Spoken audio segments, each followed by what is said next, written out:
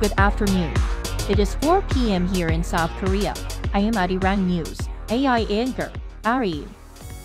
The South Korean government announced that it will maximize the operation capabilities of public hospitals in response to doctors' collective action against the medical school enrollment quota increase. At the first Central Disaster and Safety Countermeasure Headquarters meeting to discuss the issue on Friday, Prime Minister Han Duck-soo said that they will work to extend the operating hours of public hospitals as much as possible on weekdays as well as on weekends and holidays.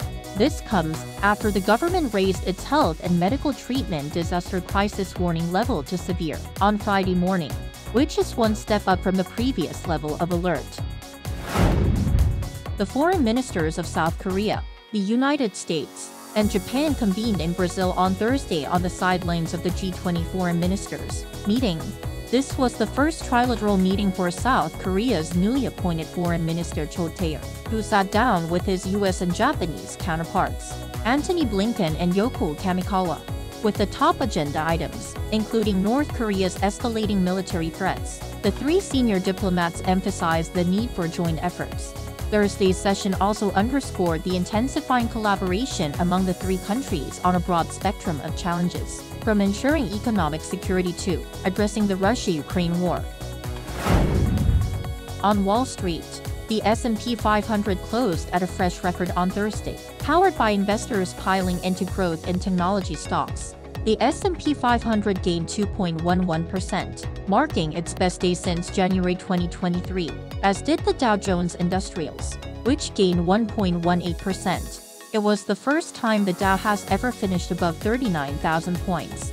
The Nasdaq Composite added 2.96%, for its best day since February 2023. Shares of Nvidia jumped 16.4% to an all-time high, driven by its booming artificial intelligence business.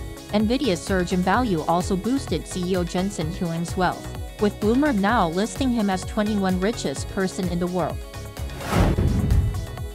The lunar lander Odysseus, made by US firm Intuitive Machines, has made history by becoming the world's first privately built spacecraft to land on the surface of the moon. The mission was completed successfully at around 6:23 p.m. Eastern Time on Thursday. Confirmation of the landing took several minutes before a faint signal was detected.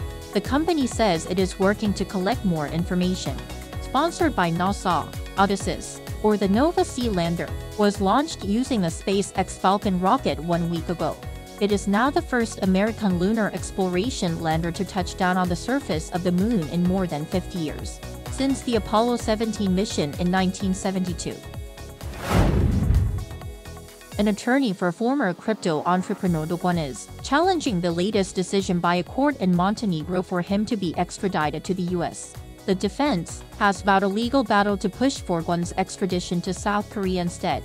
Kwon's attorney Goran Rodic said he would appeal as the court didn't verify accuracy of facts. He didn't elaborate, saying details will be presented in the upcoming appeal.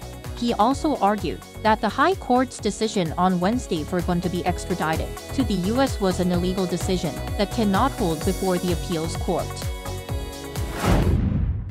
That is all for today. Thanks for watching.